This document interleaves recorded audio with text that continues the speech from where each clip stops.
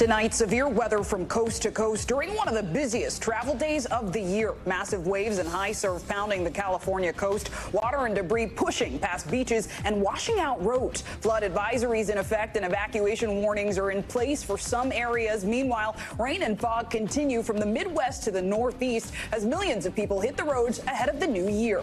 Also breaking tonight, an American woman believed to be held hostage by Hamas confirmed dead. Israeli officials say she was killed on October 7th, with her body then brought to Gaza. Israel also admitting it made a mistake when it killed civilians during a strike on a refugee camp in Gaza. But tonight, fears this war could expand well beyond the Strip.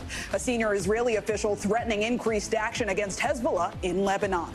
Damage control Republican presidential candidate Nikki Haley under fire for failing to say slavery was the root cause of the Civil War after a town hall question. The backlash she's now facing and how she's defending that answer. Master of disguise, a fugitive on the run, arrested after a 4-year manhunt. Wanted for stealing over $100,000 and under investigation for murder, evading police by changing his appearance, flying under the radar with over a dozen aliases. What we know about his real identity. Plus, canyon rescue, 2 people surviving after their car flipped over an embankment, then sliding 100 feet into a canyon. A nearby hiker seeing the crash, calling for help. How rescue crews were able to get the passengers to safety.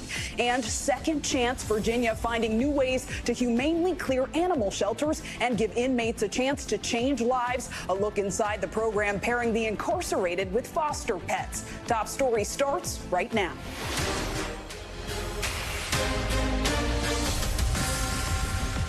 Good evening. I'm Zinklea Samwa in for Tom Llamas. We begin tonight with evacuations in California as a high surf and a storm surge is flooding parts of the coast. Just look at Santa Cruz, California. Water is completely washing over beaches and coastal roads, flooding entire neighborhoods. Highway Patrol there advising people to stay clear of the area, which is completely submerged or covered in debris. One person walking along the beach nearly hit by a wave, crashing into the pier and seawall. Powerful surf there, the front doors of residents flooding patios along the beach. This all happening as massive storms barrel through the country, bringing runways to a standstill. Another day this week of stalled travel plans for thousands of flights. So we begin tonight with NBC's Erin McLaughlin in New York. More than 100 million Americans travel ahead of the new year. Wet weather washing out parts of the West Coast, with potentially deadly riptides and flooding in California. To the north, coastal communities ordered to evacuate due to life-threatening waves. Everyone okay? While in the south, some residents getting out any way they can. It pushed in probably like a storm, like a surge. You know, the water couldn't get out. Meanwhile, on the East Coast, a slippery slog. There was a lot of flooding, so I'm glad we left early and got out on time. With heavy rains causing flooding in Philly and beyond. While in the plains, they're digging out after a dangerous ice storm, knocking out power for thousands. There's a lot of power lines that are down. It's going to take a long time to put those back up. This on one of the most congested days to be out on the road. Bumper to bumper traffic the whole way there and the whole way back. Instead of flying where they charge you for every baggages and stuff like that, I just throw everything on the top of the car. Still, millions choosing to brave America's airports. We are at the height of holiday travel season, with many airlines experiencing delays. Today, Southwest had more than 900, according to FlightAware. In Florida, a logjam due to overwhelming demand. Some travelers even spending the night. I am tired. It's cold. Oh, man, uncomfortable. But for much of the country, the rare holiday gift of relatively smooth air travel. It was pretty easy to get down here, and I'd say pleasantly surprised. Erin McLaughlin joins us now from LaGuardia Airport in New York. Erin, what's the latest on those flight cancellations and delays? Well, Zinklea, today nationwide there were only 72 cancellations, but 4,500 delays. That, according to FlightAware, that is pretty good compared to previous years. Here at LaGuardia, there were only a few cancellations, but as you can see behind me, the situation's pretty calm. Erin McLaughlin, thanks so much. And that wet winter weather is not over just yet. A new storm system tonight approaching the West Coast with heavy rainfall and wind gusts. So let's get right to it with NBC News meteorologist Michelle Grossman. Michelle, what's the latest on the track now? Hi there, Zinkley. Well, we're still so unsettled in the east. We're going to take a couple days to clear out. It's not really going to be until Saturday until we clear out. The west coast remains unsettled, too. And we have those waves that will dissipate by tomorrow morning. That's ahead of the next front that's coming in. We're also looking at some showers in the south. We're looking at some snow showers in portions of the Midwest. Also, some rain showers, some freezing rain in spots there. So we have a few spots that are very unsettled, making for very tricky travel. That's going to be the case as we go throughout Friday as well. And in terms of travel impacts, we're looking at likely delays in Boston, New York City, also Chicago, D.C., Atlanta, Miami. You should be good. On the West Coast, we're looking at Seattle, possible delays, and San Francisco with that rain moving onshore. We're looking at likely delays. So the Great Lakes and the east, light rain and some wet snow as that storm system kind of moves off to the east and then completely moves out by Saturday. The West Coast, we're looking at that heavy rain with another front moving onshore. It's another atmospheric river. That's why we're seeing those waves so large now. It's ahead of this front moving onshore. We're also looking at really windy conditions. Those winds are going to continue tomorrow. Then as we near Saturday, we'll keep the San Francisco airports probably likely with delays as the lingering showers continue. Also some snow showers. But look at the East Coast finally looking much, much better. Boston, New York City, D.C., Chicago, New Orleans, Miami looking good on Saturday. And Sinclair, we're going to continue to watch slow improvement. Not tomorrow. We're going to see showers in the Northeast, but finally by Saturday looking good and looking good by Sunday night for the ball drop in New York City. Back to you. Just in time. Thank you, Michelle Grossman.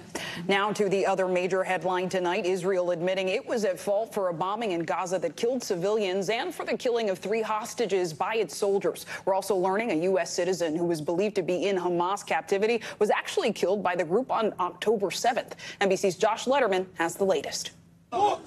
Tonight, in a rare move, Israel's military admitting serious mistakes, acknowledging a Christmas Eve strike on a central Gaza refugee camp unnecessarily killed civilians.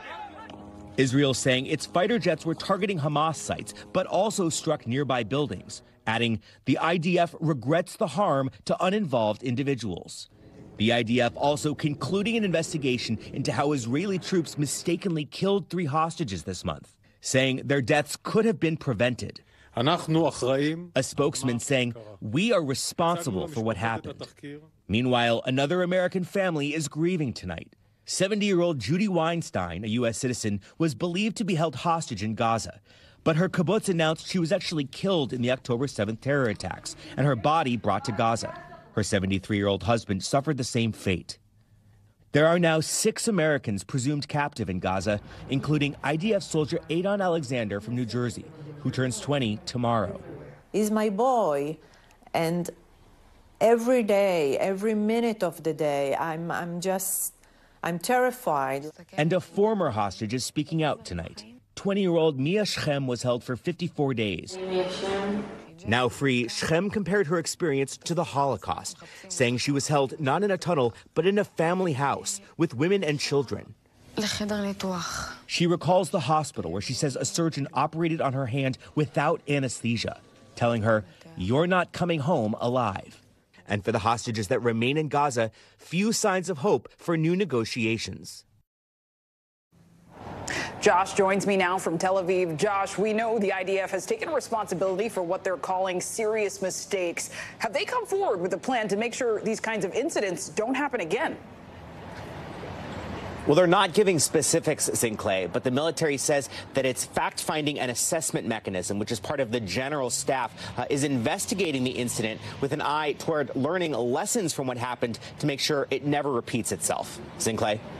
Josh Letterman in Tel Aviv, thanks so much. For more on the latest in the Israel-Hamas war and what could be next for diplomatic relations in the Middle East, I'm joined by Hagar Shamali. She served as the spokesperson to the U.S. mission to the United Nations under the Obama administration and is currently the former spokesperson for terrorism and financial intelligence at the U.S. Treasury Department. Hagar, thanks so much for joining me. So first, I want to ask about news today that a senior Israeli official said the time for a diplomatic solution with Hezbollah in Lebanon is, quote, running out. So do you anticipate that the fighting in Lebanon will actually escalate? And what does this warning mean for the rest of the region? Well, in general, you're seeing Israel battle several fronts, and it's not just Hezbollah, right? You have the Houthis, you have attacks from Syria, you have threats coming from Iraq, Iran, and so on. And all of that, what all of that means is basically they're trying to poke a bear without creating an all-out war. And that is by Iran, because if they pursue an all-out war, if Iran pursues a massive attack against Iran, if Hezbollah pursues a massive attack, against Israel, if Hezbollah pursues a massive attack against Israel, then the United States is going to intervene, and they know that. And so they're trying to do everything short of that without causing the U.S. to get angry and pursue attacks on behalf of Israel. And so I don't expect war in Lebanon to explode the way it did back in 2006, for example. And the reason for that is that Hezbollah is trying to show its mafia boss Iran that they're doing something. They're trying to show their people that they're doing something, but they don't want to create an all-out war because they have too much to lose, unfortunately. They have public support in Lebanon. They control now the airport, the government, the financial sector. And so when they have that at stake, they don't want to pursue an all-out war. But that said, Israel's growing tired of these strikes. No, the stakes truly are high, Hagar. And we also got the news in Josh's piece that an American citizen who was thought to be taken hostage by Hamas was actually killed on October 7th. So we've also just learned Secretary Blinken will travel again to the Middle East and Israel. With all of these developments, do you expect the tone of this meeting to be different from those past, or do you think the U.S. will just double down on Israel's current positioning in the war? Well, the United States tone has increasingly been about transferring to low-intensity operations, increasing humanitarian aid, and really limiting or avoiding civilian casualties. And the reason for that is not only because it's the right thing to do, but because it undermines Israel's strategic goal of having a broader, secure state in this region if they have this many civilian deaths and if they have this many people displaced and put into poverty where they can't even return to their homes because they've been turned into rubble. And so the pressure coming from the United States, I expect it only to get stronger and louder. However, I don't expect the U.S. to change its position on calling for a ceasefire, in that they won't, or in placing extra conditions on U.S. aid going to Israel. Well, let's dig into that a bit more, right? Because Israel is now expanding its offensive into Gaza. That's no secret. Millions of people have been displaced, as you said, struggling to eat, drink. Many homes turned to rubble. So do you think there will come a point in the war that the U.S. does need to intervene more to provide safety and aid and shelter to the people in Gaza? Yes, for sure. This is one of the priorities of the United States, is to increase humanitarian aid and increase its speed. And what they might end up having to do is to try and take on responsibility on themselves. For example, maybe they can get another border crossing open if they promise to inspect the aid on their own and get it in there. Things of this kind. The UN is unable to have to bring in enough aid and at a speed that can address the massive need that is there in Gaza. And so you're going to see that pressure all around. But the Israeli government at the same time, while they are very receptive to the U.S. and that is a perspective they pay very much attention to, at the end of the day, it doesn't necessarily mean that they also do everything that the United States wants. And so that's going to be you're going to have friction there for sure. It doesn't mean that alliance is going to fray, but you're going to have friction there. It's not going to be 100% in lockstep. And Hagar, I mean, the U.S. is facing this pressure. We're seeing pressure from the international community, but also the Israeli government has faced increased scrutiny, right? And in Israel, there are reports that a leaked document from the High Court in Israel says it's actually planning to overturn part of the judicial reform law that was passed under Netanyahu and the government over the summer. So what does that mean for the state of Israel and national unity, especially at a time like this?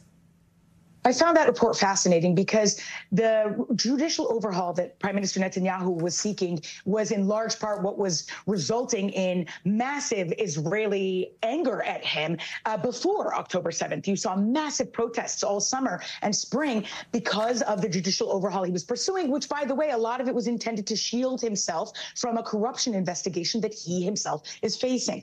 And so to see that, on one hand, it shows that perhaps this can has been kicked down the road. But at the end of the day, Israelis have really voiced themselves in that they are very angry at Prime Minister Netanyahu. Now, this is just on top of it. But at the same time, they view him and his policies as having created the vulnerability that Hamas took advantage of to pursue their horrific October 7th terrorist attack. And so I don't think it's going to save Netanyahu in the end. I think it's a matter of time before he goes. Time will tell. Hagar Shamali, thanks so much for your insights tonight. Let's turn now to the 2024 election and the Republican presidential candidate on the defensive, Nikki Haley, on damage control after she left out slavery when asked about the root cause of the Civil War. This at a critical moment for the Haley campaign with just weeks until the first Republican primary. Here's NBC's Ryan Nobles. Tonight, Republican presidential candidate Nikki Haley in cleanup mode after leaving out slavery as a root cause of the Civil War during a town hall in New Hampshire on Wednesday. What do you want me to say about slavery? No, you've answered my question. Thank you. Next question. Haley spent Thursday attempting to explain what she meant. Of course, the Civil War was about slavery. And make clear the role slavery played in American history. We know the Civil War was about slavery, but it was also more than that. It was about the freedoms of every individual. Her opponents seized on the comments. President Joe Biden responding, quote, "It was about slavery." And GOP rival Ron DeSantis arguing she isn't ready for the big stage. The minute that she faces any type of scrutiny, she tends to cave. As governor of South Carolina, Haley pushed for the removal of a Confederate flag on display on the Capitol grounds after a mass shooting at a black church in Charleston, carried out by a white supremacist. It's time to move the flag from the Capitol grounds. She made that decision after intense pressure by African-American leaders in the wake of the massacre. The firestorm comes as Haley is gaining ground on the clear frontrunner, former President Donald Trump. Trump has routinely used divisive rhetoric and recently made racist comments about migrants and minority groups. They're poisoning the blood of our country. That's what they've done. But Trump's controversial words have done little to change the trajectory of the race. And these comments come at a make-or-break moment for the Haley campaign, with polls showing Donald Trump leading by more than double digits, with just 18 days to go before Iowa and less than 30 days before New Hampshire. Zinkley? Ryan Nobles, thanks so much. Next, breaking news tonight out of Maine. The Secretary of State there removing former President Donald Trump from the state's presidential primary ballot. This is the first move by an election official to take action independently in the decision. So let's get right to it with NBC News legal analyst Danny Savalos. Danny, first off, walk us through what we know here. What does this mean? This is breaking right now, but what we know is that Maine Secretary of State has made a decision to keep Donald Trump off the ballot over opposition, of course, from Trump's team, which briefed the issue and argued that under Maine law, the secretary didn't even have the power to exclude Donald Trump from the ballot. So expect legal challenges to the extent the Trump team can challenge this decision. But of course, all it highlights also is the vastly different procedures that each of these states are arriving at in applying their own state's law. These are totally different procedural issues, whether it be in Michigan, Maine, Colorado, wherever. And Danny, notably, Maine is not the only state to attempt this. I'm thinking of Colorado and Michigan's Supreme Court recent ruling. What does this all mean, and what happens if it makes its way to the Supreme Court? It's almost certain to make its way to the Supreme Court. In theory, the court could decline to hear the cases. I guess that's possible, but highly, highly unlikely. But what would happen at this point is the court doesn't technically have what's called a circuit split, which usually means when the federal U.S. courts of appeals have differed on the law in different circuits. But instead, what you have is different state courts arriving at different conclusions using state law. Normally, that wouldn't be grounds for the Supreme Court to take it up. But of course, these state law decisions using their own state's election law have such massive impacts on the federal election of the president and federal law and the Constitution, so that the court is almost certain to take up these issues. All right, NBC News legal analyst Danny Savalos on that news of the state of Maine barring former President Donald Trump for the ballot. Thank you so much.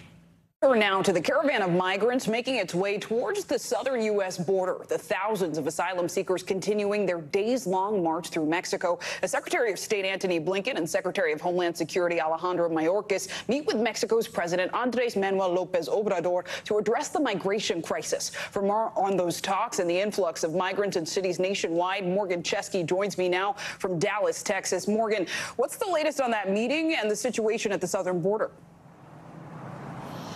Yeah, Zinkley, 24 hours after this meeting took place, we have had a chance to hear from both sides, and they have acknowledged that it was a productive and, by all accounts, successful meeting between the U.S. delegation and the Mexican president. As for what was specifically discussed, we're gaining bits and pieces. It was a closed-door negotiation, but some of the key topics included how both countries could, number one, bolster law enforcement on both sides of the border, how Mexico could promise to crack down on the smuggling trade that facilitates facilitates so many migrant families to the Rio Grande, where they can then cross.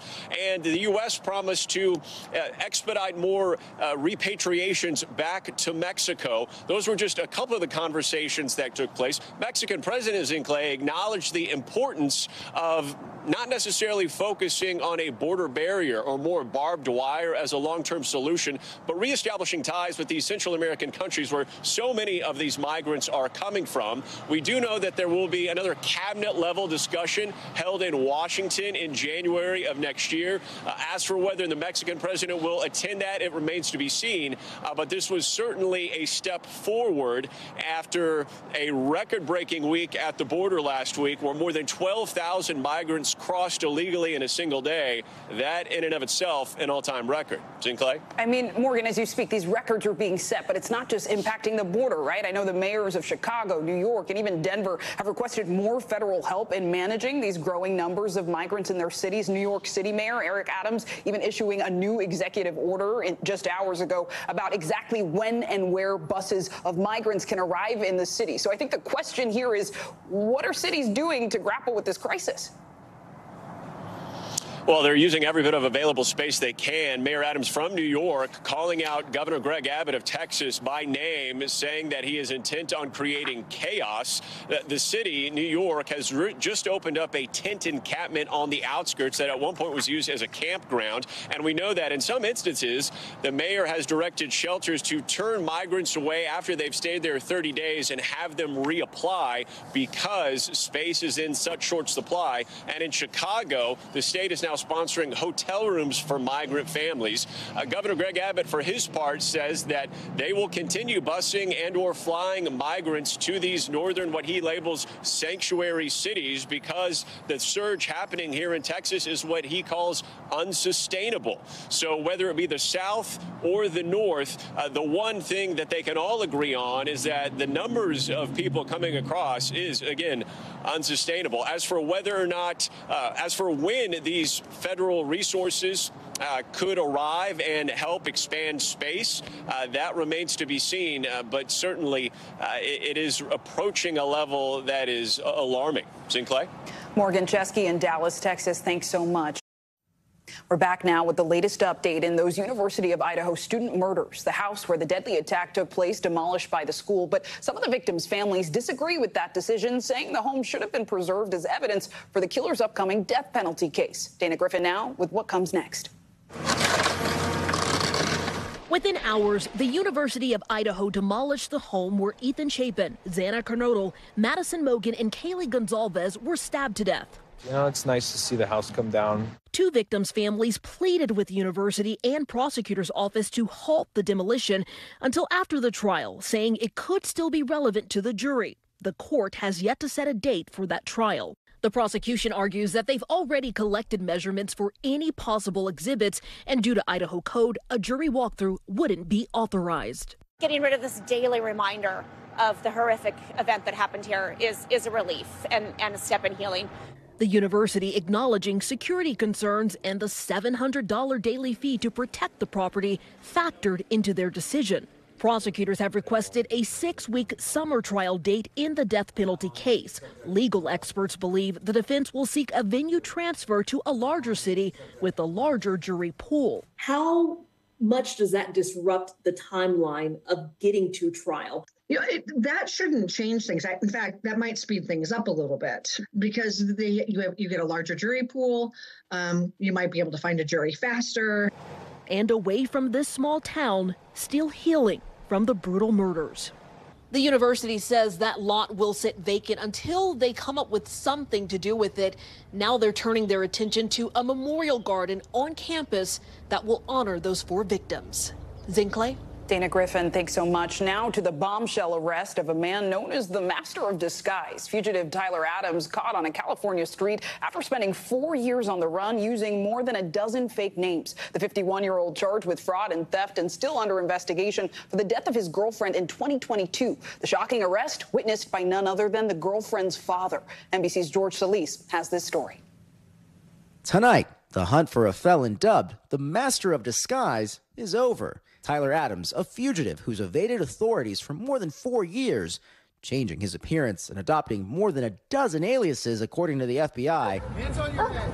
Arrested at gunpoint on the streets of Newport Beach, California, on charges of fraud and grand theft. And now facing extradition to Hawaii, where he escaped from a correctional facility in 2019. He has no friends, he has no family, and he knows how to disguise himself, and he knows how to charm people. I did not think he would be caught. David Sabian is the father of Raquel Sabian, Adams' former girlfriend. According to the FBI, the couple traveled to Mexico last April. In June, an Amber Alert was issued for the couple's then 7-month-old baby, Valentina. The principal suspect is the father of the baby. Authorities ultimately finding the baby safe, but tragically discovered Sabian's body in the trunk of a car in Tijuana. So we put the father of the baby into custody of the immigration authorities. As Mexican officials tried to turn him over to U.S. border agents, the career conman somehow escaping their grasp, using a fake ID to cross back into the United States, according to a criminal complaint. This is the master of disguise, right? And he's a con man. He's a slick talker.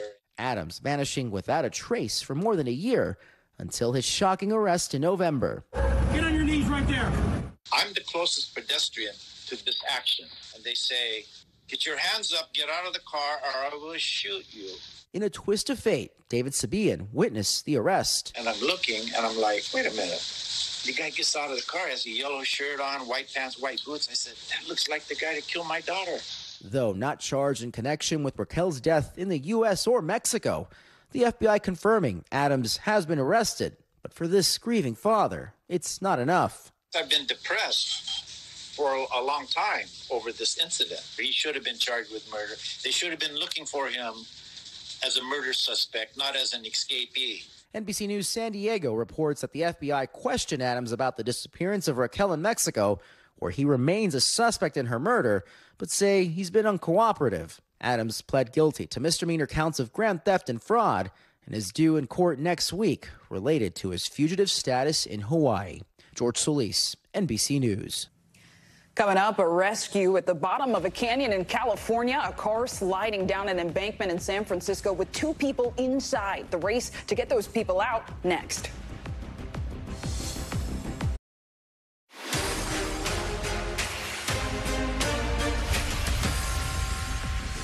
We're back now with Top Stories news feed, and we begin with the urgent recall of magnetic balls meant to relieve stress. The recall involving 4,200 units of relaxed magnetic balls after regulators found their magnets do not comply with federal regulation and could cause blockages and blood poisoning if swallowed. At least 7 deaths and more than 2,000 hospitalizations have been linked to similar products. The balls were sold exclusively online at Walmart from February 2022 to April 2023. And 2 people are lucky to be alive after their car slid down a steep embankment in San Francisco. Video shows fire officials on the scene at Glen Canyon Park descending 100 feet to get to the trapped car. The driver of that vehicle reportedly hit a curb, causing it to roll once before sliding down that hill. Both passengers were taken to the hospital with minor injuries. A health alert tonight, the FDA issuing a new warning about fake Ozempic. The agency sounding the alarm after it sees thousands of counterfeit versions of the diabetes-turned-popular weight loss drug. So far, no one has been seriously hurt. However, 5 cases of adverse events have been reported. Regulators advise only purchasing Ozempic through authorized distributors and checking your box's lot and serial numbers on the FDA website. And pop diva Cher has filed for a conservatorship of her son, Elijah Blue Allman, saying his life is at risk. The singer claiming Allman is unable to manage his finances due to severe mental health and substance abuse issues, according to documents filed in the L.A. Superior Court. Cher was previously accused of kidnapping her son for an intervention in November 2022, claims she has since denied. The 47-year-old is Cher's second child with the late rock singer Greg Allman. Let's turn now to an NBC News broadcast exclusive investigation about the retail industry and the true cost of those consumer bargains for the workers who make the products. NBC's Richard Louie has more on this and how shoppers can think twice before picking deals. Deals are at your fingertips. Prices have been falling. Stores are still trying to woo consumers with further discounts. End-of-year sales? Good deals for some, bad deals for others. These jeans, shirts, and jackets, stylish, but some may be products of modern-day slavery, says the United Nations, including some brands we've all come to know. People forced to make garments to pay off unjust debts or work in inhumane conditions. Products available in every state in America. Online too. Fast fashion getting too fast. At the holiday season especially, we don't necessarily know where those clothes are coming from.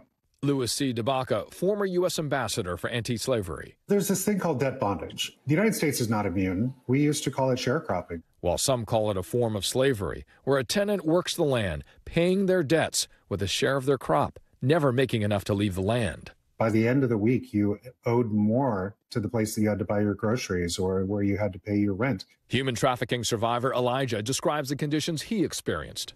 There were dozens of boys and men packed like sardines. And to disobey meant severe punishment, days, sometimes weeks of fasting, or worse, beaten till bones were broken. Forced labor stories like Elijah's are alive and well. NGO Transparentum and its 2-year study in one country found migrant workers had to pay prohibited recruiting fees to get their job. Payback taking months or years in unsafe work conditions, as defined by the International Labor Organization. NBC News has not independently verified Transparentum's findings in Mauritius, but the State Department just downgraded that island country in their latest human trafficking report. One worker estimated that he owed over $11,000. The equivalent of almost 5 years of wages, says E. Benjamin Skinner. He's been investigating human trafficking for over 2 decades. It's a devil's choice. It's something that they feel that they have to do in order to improve their lives, in order to improve their families' lives. When shown the investigation's results, some brands did nothing to help the workers. But then there are the other companies. PVH, Barber, Second Clothing, those brands that stood up and made the hard choices to spend money, to do the right thing, to reimburse workers at one of these factories. Of 18 companies shown the research, while publicly not admitting all of the findings, 11 did something, says Skinner.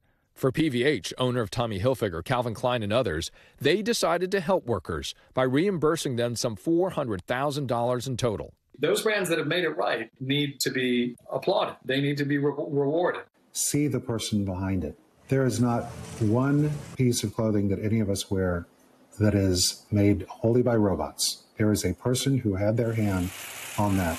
We're wearing what they made for us. A mix of buyer beware and buyers learning to care. Richard joins me here on set. Richard, I got to say, I'm a longtime fan of your reporting. And this one in particular, I think is going to shock some viewers, especially in this era of one-click shopping. They don't think about what goes on behind the scenes. So what can consumers practically do? You know, you can spend 5 minutes here, Zinkley, and actually do a lot of things before you hit buy or you go into that mall. First off, there's some sites that I want to talk about. First off, there is Know the Chain. What they do is they rank and they have a scorecard of different brands and companies based on where they're buying their products and where they're selling it and the amount and indicators of forced labor. Another really interesting one, Good On You. And that Good On You site shows the top 10 fashion brands, the top worst, if you will, fashion brands based on this very topic of how clean is the labor and where these particular garments are being made. So pick the top 5 and then go out and buy their products, right? Whether it's online or it's at the mall. This one's interesting. Slavery footprint. What you can do there is enter everything you've got in your closet, plus what you might be buying in the next 3 to 6 months, and it simulates figuratively how many modern slaves you own based on what's in your closet. Wow. That's sobering, right? But very interesting in their approach. Finally, Transparentum, which says NBC News exclusive is based upon. They've got 8 other reports that you can check out, and they basically show you what are the companies doing after they're made aware of indicators of forced labor. Do they do something?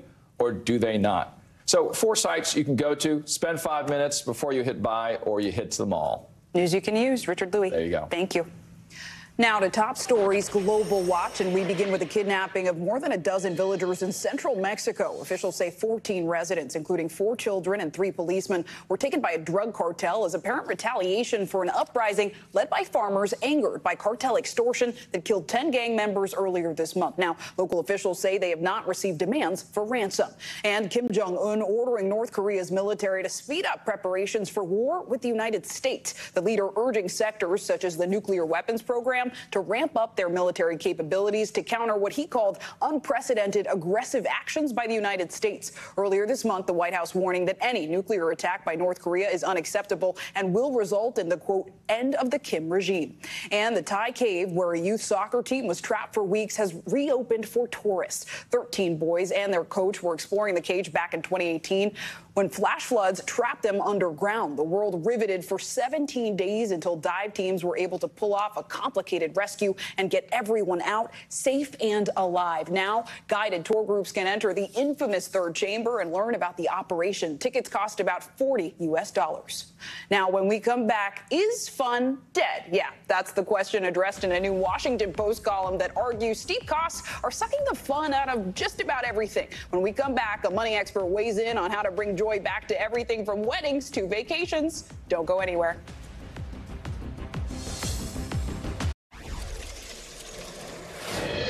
We're back now with Money Talks and an article that caught our eye today about the financial and emotional costs for items and activities that most consider enjoyable. In the Washington Post style section, writer Karen Heller declares fun is dead. Yikes. She writes in part, consider what we've done to fund things that were long big fun now overwhelm, exhaust, and annoy. And one specific event she calls out, weddings, saying weddings have morphed into multi-stage stress extravaganza while doubling as express paths to insolvency. Strong words there. Another key stressor, time off work. Vacations are overscheduled with too many activities, FOMO on steroids, fear of missing out, that is. A paradox of choice-inducing decision fatigue, so much so that people return home exhausted and in need of another one. So after the holidays and vacation season, I want to bring in money expert and founder of her first 100K, Tori Dunlap. Tori, I'm so glad to be speaking with you. My friend and I were talking about your work just last night.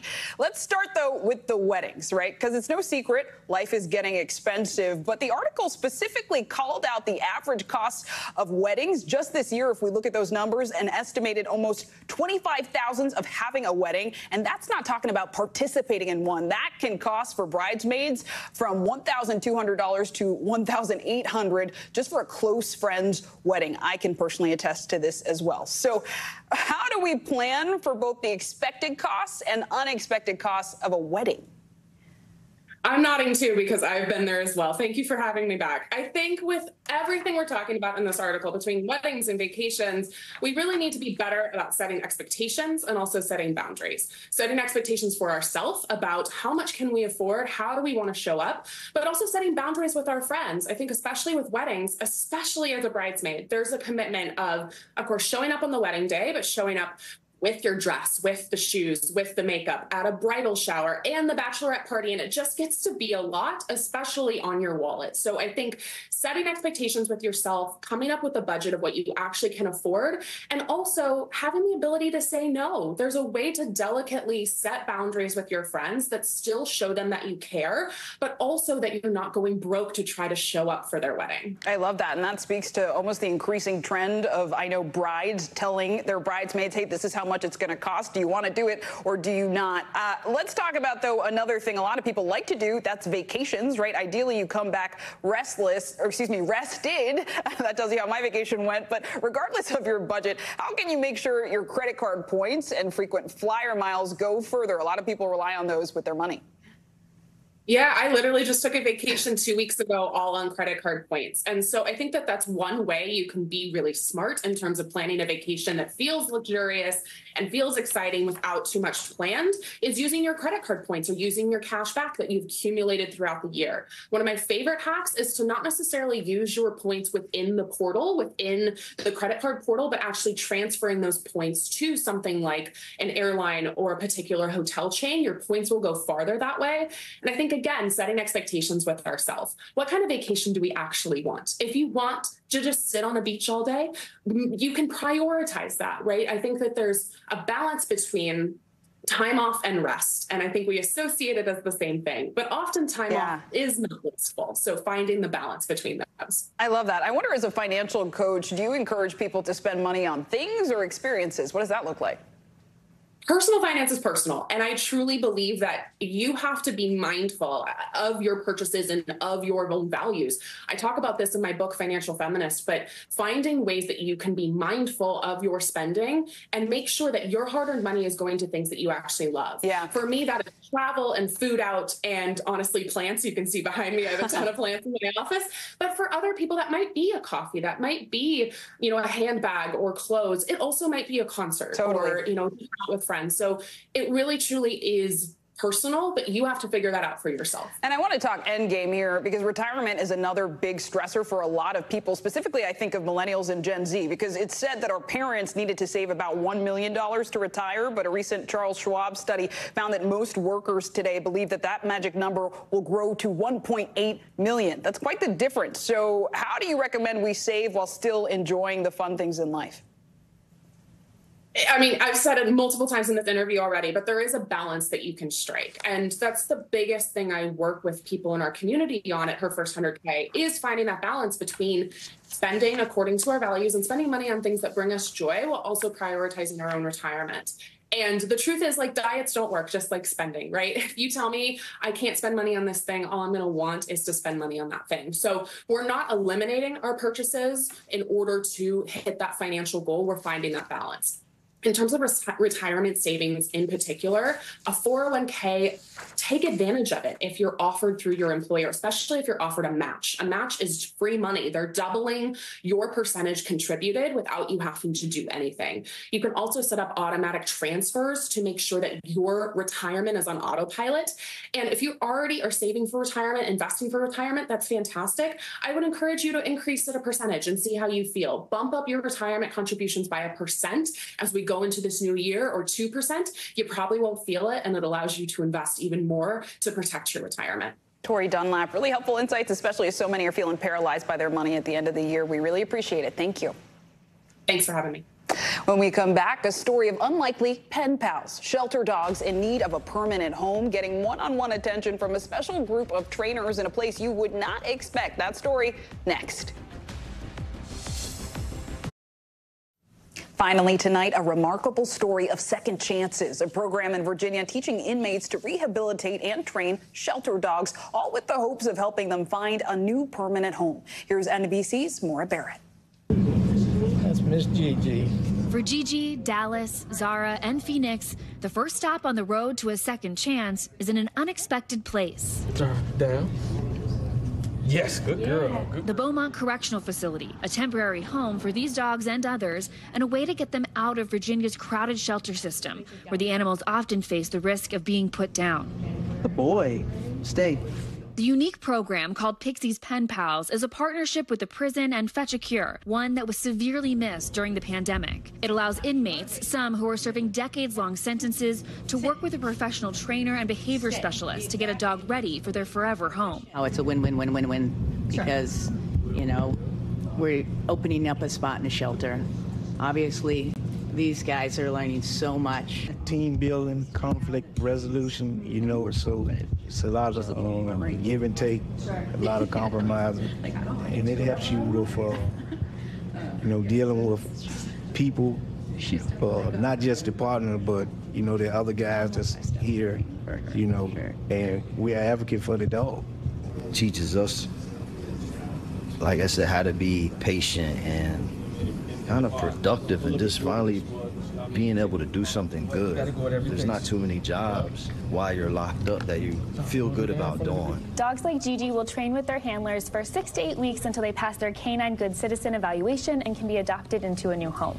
It's a paid job for the handlers, like Christopher Dudley and Benny McCroskey with Dallas, a pit bull mix, and Chance Whittington and Delvon Finney with Zara. They're paired up in teams, and the dogs stay in their cells with them. You have to come to terms together on, you know, and it teaches you a lot of skills in that way, too, of being able to communicate. Yeah. That's why schedules are really important. You know, you're feeding off of each other. You're learning from each other. You know, you got to know sometimes, like, I don't know it all, and I've got to sit back and know when to listen. He really reads all your energy, your body language, so it's important, you know. and being on the same page with training. The result, smiles on both ends of the leash. Like I said, it's not just therapeutic for us, it's for in the morning, all the guys are lined up for work, and they love him. He comes out and greets each one, so they're all, it brightens their day for the day. It really does give you a purpose. Like when you have something to get up in the morning for and you know, like, okay, this is what I'm doing today. This is what, you know, it changes the dynamic of being incarcerated. The vast majority of inmate population we're here for violent crime. Being entrusted with the life and the welfare of another creature, it kind of changes your perspective. You know what I mean? It may even give you a different worldview. In Richmond, I've always had rescue dogs because I feel like there's wonderful dogs out there that just haven't found the right home. Penny is a proud graduate, adopted by Susan Bennett almost 7 years ago, one of about 80 rescues placed each year. When they said, well, Penny's ready to go home. So I went up to the prison, 2 inmates there that had trained her. One of them gave a presentation about telling me that she liked to cuddle and she was house trained and she loves cheese and she likes to chase birds and all that kind of stuff. Really a lot of good information about her and her personality and how she loved to snuggle and things. After she had finished the presentation, the other inmate had Penny on a leash and so actually showed me how she knows to sit and stay and shake and down and those types of things. And then they gave me a nice little portfolio that they had put together that had all their notes as well as all of her medical records and everything. How long has Sit. I love the dual purpose of it helps a dog that needs a home, and at the same time, it helps the inmates to help them really learn those life skills. Meaningful connections on all sides, and living proof that you can teach an old dog new tricks. Maura Barrett, NBC News. Thanks so much for watching Top Story. For Tom Llamas, I'm Zinklea Sawa in New York. Stay right there. Thanks for watching. Stay updated about breaking news and top stories on the NBC News app or follow us on social media.